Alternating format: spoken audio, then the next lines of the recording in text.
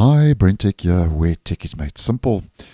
So yesterday I posted a video going through a couple of reasons why you may not be being offered the Windows 11 24H2 feature update just yet. And in that video, which will be linked down below and in the end screen, I also discussed the fact that you may want to just hold on with the update for the time being. So you may not want to install it just yet, because the reason for that was because Microsoft has officially confirmed 6 known issues since the rollout of this year's annual feature update version 24H2. Now go check that video out for more information. But this video is like kind of a part 2 to that video, because I have noticed 1 or 2 maintenance issues after installing 24H2, which I did on the 1st of October.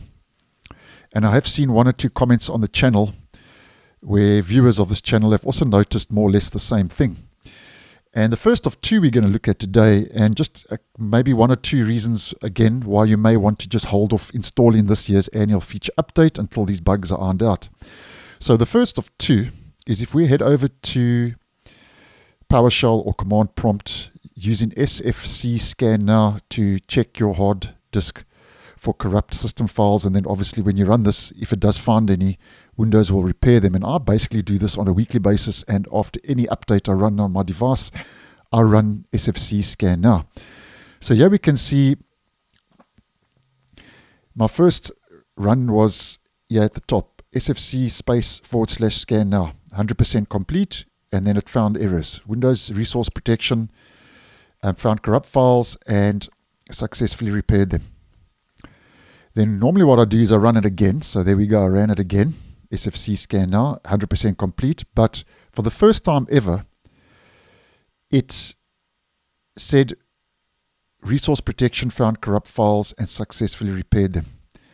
And normally when I get to this stage, it says Windows resource protection found no integrity violations, which means everything's all right with my files and there's no errors. And I can run this again. By the way, I can run this again, and I did this yesterday. I ran this about 4 or 5 times, and it still came up with found corrupt files. So obviously there is an issue here. Either there are corrupt files that cannot be fixed after installing 24H2, or there is a bug running this command using command prompt or Windows or Microsoft PowerShell as an example, like I like to do in this case. So that's the first of 2. So if you're seeing this and your corrupt files are not being fixed, you are not alone. That seems to be an issue after installing the update. And then the second one I want to bring your attention to is using StorageSense to clean out temporary files. Now, I have run this a couple of times today, which I also like to do at least on a weekly basis and after every update. And it does delete a couple of minor kind of temporary files, but we can still see that it says Windows Update Cleanup. It still comes back.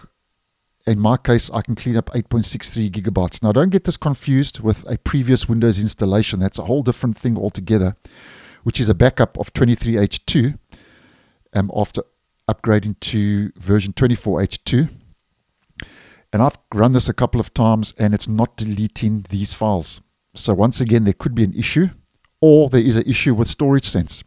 So those are just 2 little niggly issues I want to bring to your attention. SFC scannow is not working, and StorageSense is not cleaning up all the files that it should be, and I'm keeping my eye on this. I just wanted to put it out there, and maybe that's just another 1 or 2 reasons why you may not want to install Windows 11 24H2 just yet. And keeping my eye on this, and if I notice anything or this writes itself or I get any news from Microsoft, I'll keep you guys in the loop. So thanks for watching, and I'll see you in the next one.